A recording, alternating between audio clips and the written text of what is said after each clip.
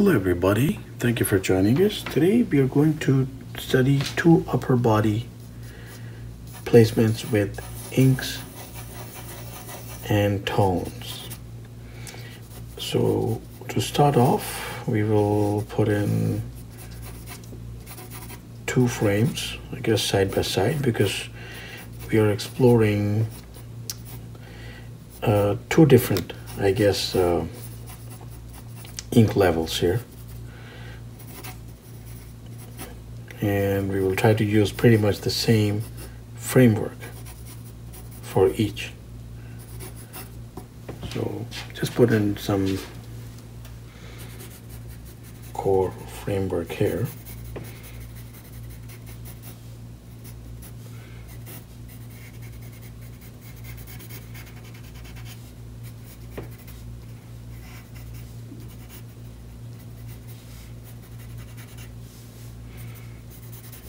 And then the head,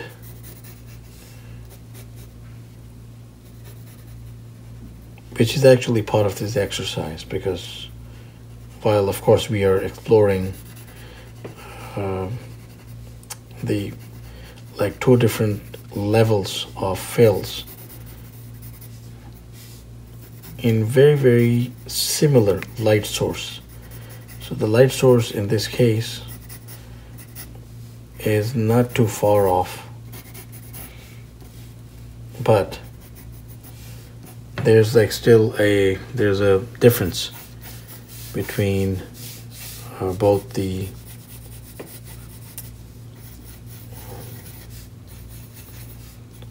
angles of light, which result in the different appearance of fills.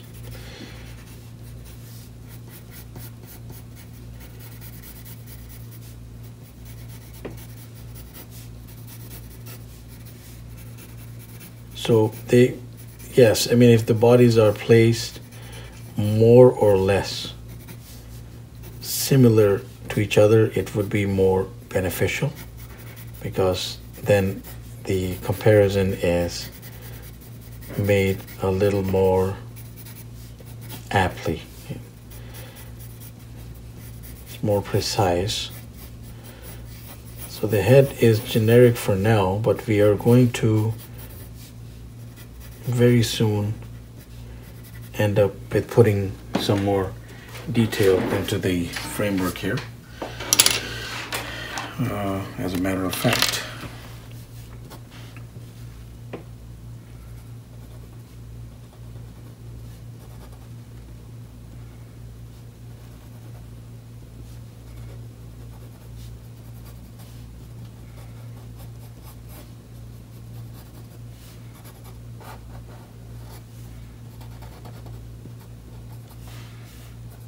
so adding some muscle definition as well, as now that we are beginning to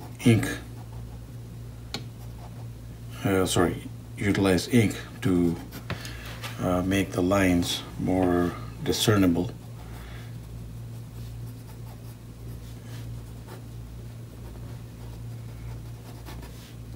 Once again, we always maintain that using a fairly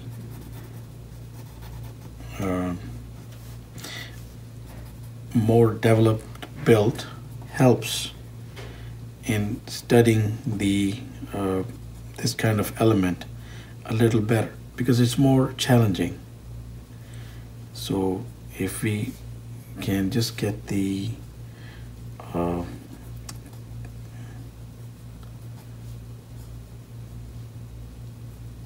necessary elements on the page right here, and we do actually for the most part, and let's get this guy feeling at home as well and not neglected in terms of being given that wonderful ab structure. So let's actually throw in a set of ears just like that. While you're putting this out, again, if there are some minor differences between perhaps the the length.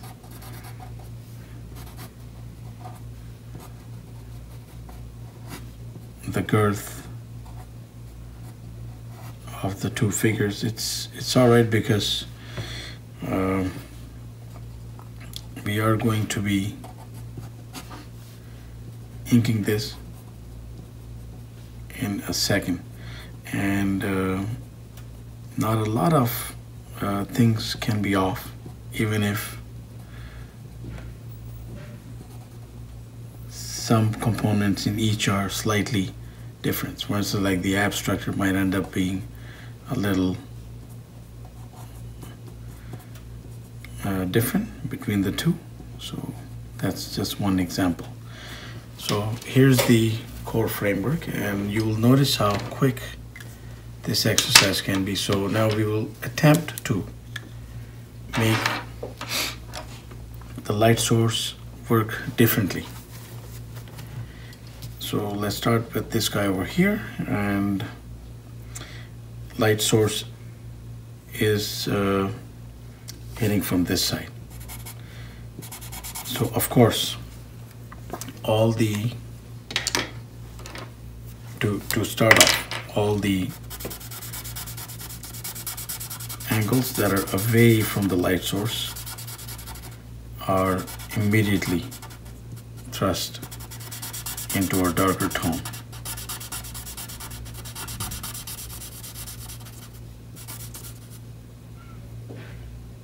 Perhaps a little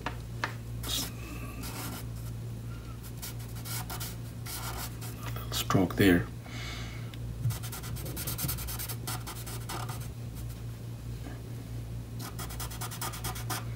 And then we can keep like going piece by piece. Of course, it all also depends on, again, how far developed we intend to show this particular person. If you grab another marker, that one seems to be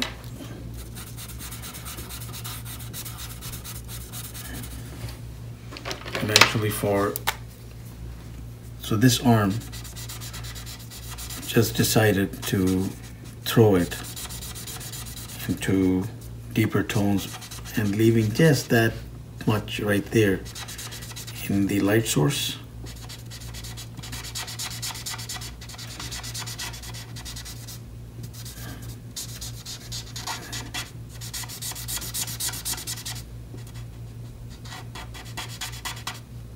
So just leaving that bit in light source and the rest is pretty much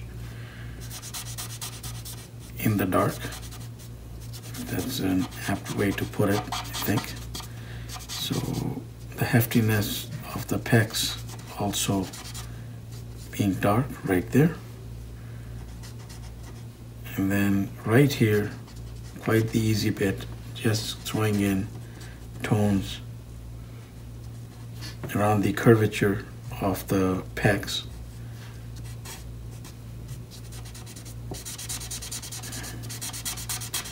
This part of the body, like, you know, it bends, of course. It's like a cylindrical thing, and it is in dark, leaving a hint of the obliques in light.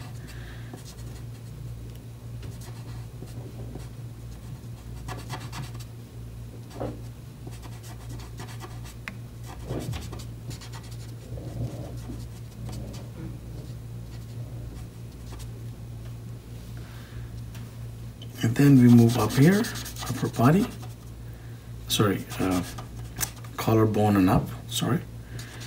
So maybe an indent here for the vein structure in the throat area. And this can,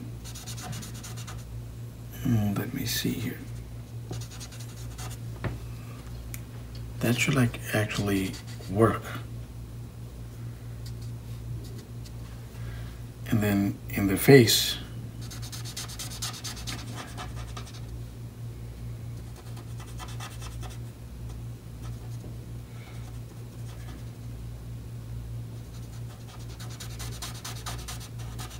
let's make that guy dark throughout. Curvature of the chin, and then yeah, that will be dark as well for sure. That is one way in which we made certain elements darker against the light source here. Now in this way, now this one, we'll throw the light source. So here also, sorry, the light source is here direct, but also coming in like that. So here too, light source coming in here and going hitting the body like straight on. So, but the whole idea is, and I should have mentioned this from the outset, that the setting is not of intense light, it is dim. Now this one will be more challenging because we have to shade from the outside in. So components that are inside will be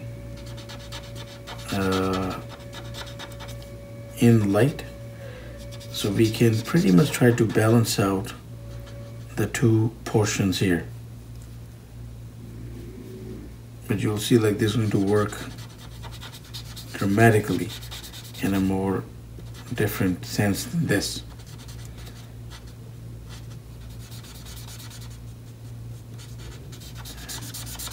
So just getting that out of the way, and then we have to go like piece by piece. There's no hurry here, no rush. Of course, we're doing this in real time, and a part of that is to show how quick this exercise, how quickly this is possible to get going together. So the middle has to be uniform, and these have to be pretty much detailed evenly.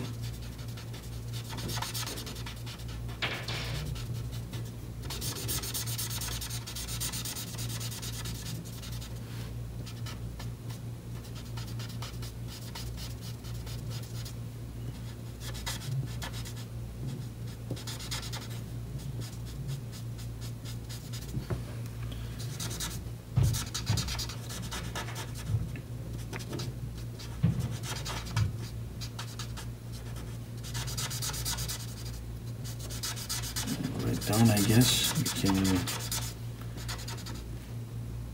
do that, and then part of that in tones.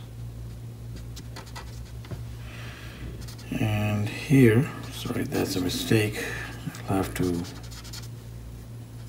go back on that one, but that should actually do it. And here on the head, so more intense light coming right down.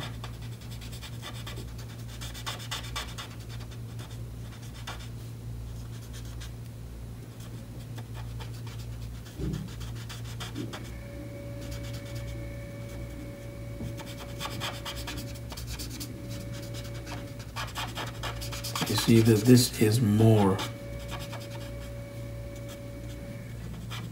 of a darker aspect around the collar structure.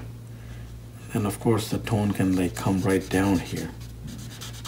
It can be lighter or it could be as intense. I think it'll be a little more along grayscale line here, but it's okay for now. We're using one tool, and for the most part anyways.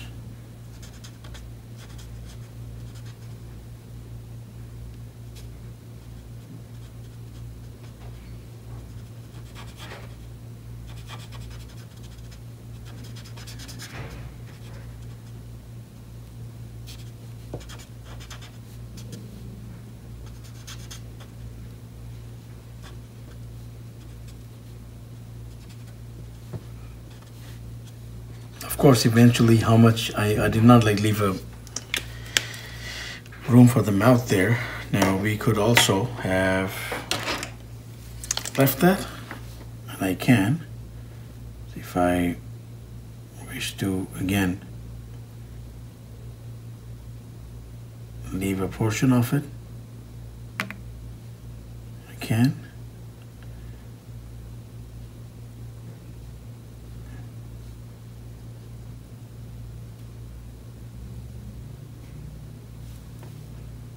But it's not necessary. It's that would be accurate as well if it's like, you know, all black, like shadowed in. So those are two different levels,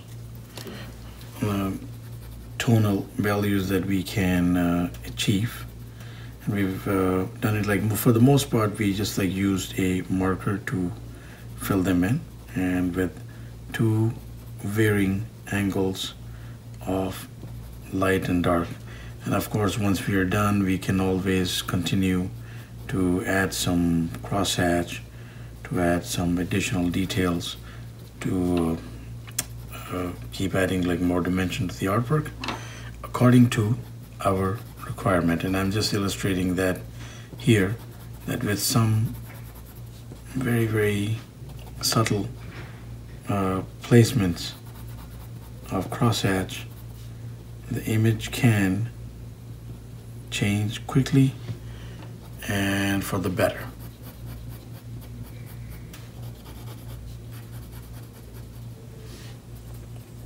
Might as well add a little bit here too while we're doing this.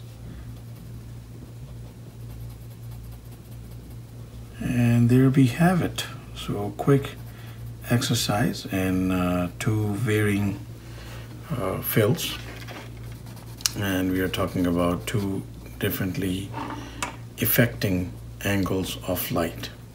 So please do try it out. A lot of fun and essential practice in anatomy. Thank you for watching, and please do subscribe, keep in touch, have yourself a wonderful day.